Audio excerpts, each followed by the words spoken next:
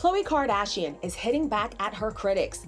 On Wednesday, the 38-year-old responded to an Instagram follower after they asked if she misses her old face. The question came in the comment section of her latest post, where she gave fans insight into her fitness regime with the video of her morning workout. Trying to get up the energy to work out.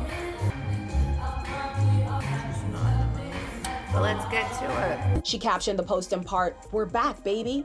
And when the critic asked about her face, Khloé responded simply, "No." She went on to reply to a second commenter who wrote, "Try without a filter."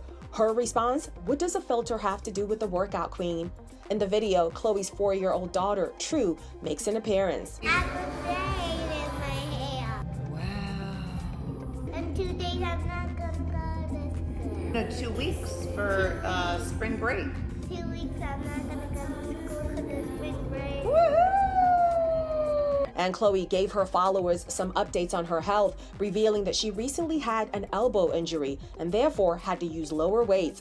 She also mentioned the curvature on her cheek from having a tumor removed in October. I have a tape on it, but I still have a bump that it will flatten out over time. In February, Khloé reassured her fans that she was totally okay after she shared a snapshot of herself in her home gym with a bandage on her face following the procedure. In the past, she's opened up about her changing appearance, including addressing accusations she'd had a face transplant while at the Keeping Up with the Kardashians reunion in 2021. There, she also laid out exactly what plastic surgery she'd had on her face, admitting she's had one nose job and has done injections.